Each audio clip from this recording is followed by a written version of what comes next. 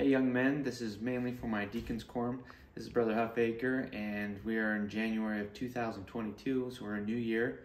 We have a new quorum, and I just want to tell everyone how to get to a lesson and how to teach a lesson. So I'm just going to jump right into it. This is how I find the lesson on my device. My device is an iPad. You've got other Android and other devices that you can use. And the computer works great too, but you do have to have access to a computer. And if you don't, let me know. I can get with you. I can print off the materials and get them to you as you need.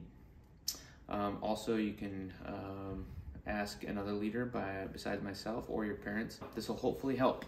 So here's my iPad, and hopefully you can see what's going on here. Can you see this okay? Mm-hmm. Okay, great. Afton's taking the video, so I appreciate her doing this. So right here at my iPad, I have my church icons in here, and I go to library. And if you didn't see that, again, that's under library. It's a little symbol with the church's new symbol on it of Jesus, the resurrected Christ. So you select that, it's called library, and then you select Bink. And that brings up a bunch of different icons. The main one that we're looking for is the Come Follow Me, and that's the one with this picture of Jesus Christ, not this one, but the one that says come, comma, follow me. You select that and it gives you many different options, but the one we're looking for is Young Women and Aaronic Priesthood. It's smack dab in the middle. You have Sunday School, Individual and Families, and you'll be studying those at home.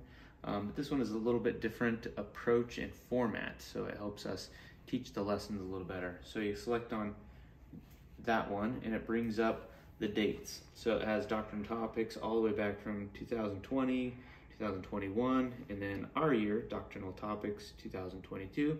That's the one you select.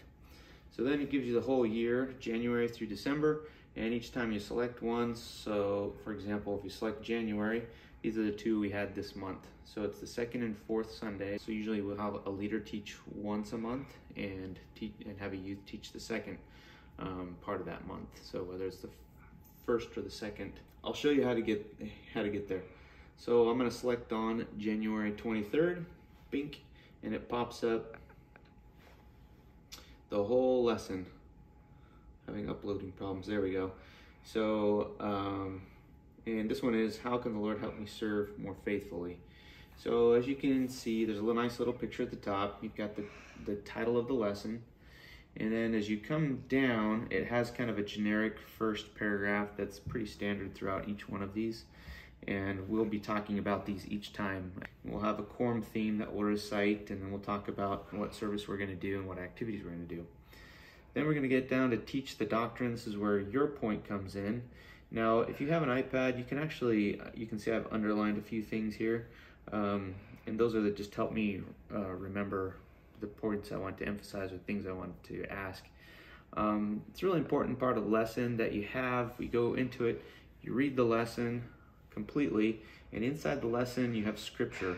So read the scripture, for example, Moses 6. You want to read the entire chapter 6. It has sections in there that we're going to be emphasizing, such as Moses 6, 32 to 39. It has little smart links or hyperlinks in there that you can actually click on.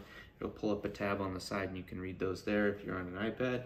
I don't know what it does with an Android. I'm assuming it does something similar. And then it also has a couple other scriptures. As you scroll down, oh, I skipped one. There's also talks that are integrated into these lessons. Those talks are really important and are really great. This one, maybe it was Walk With Me. Oh yeah, it was Walk With Me. And you can see this talk by Henry B. Eyring. And I have several paragraphs that are underlined that, and you can outline them with different highlighting. You can see this one's underlined in red. This one is emphasized in gold, and then red again. And I think those are the main topics, main sections of his talk that I wanted to emphasize.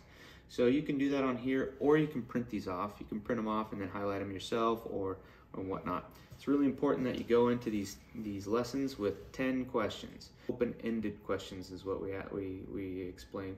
Open-ended questions are those questions that have more than just a yes/no answer. if you sit down and thoughtfully go through questions, then you can instill discussion in the class. So I think that's the biggest. And then as you open up the lesson, it gives you an opening, it gives you the meat. You have 10 questions, throw some scripture, and then end about 5 minutes till with your testimony. So if you go into it and we have a good discussion, and you're like, oh, you know what, we have a video that correlates really well to this lesson, and then you go and play one of these videos, and oops, I'm gonna pause that one. Then end with your testimony, and that's it. That's a lesson. Hopefully that was clearer than mud. Was that very clear, Afton? Did you understand it? Yeah. Okay. And if you have any questions, obviously you can call me or one of the counselors, Brother Robinson, Brother Chambers, or your parents are probably the best resource you can get. So hopefully that helps, and Happy New Year to everybody, and let's do this.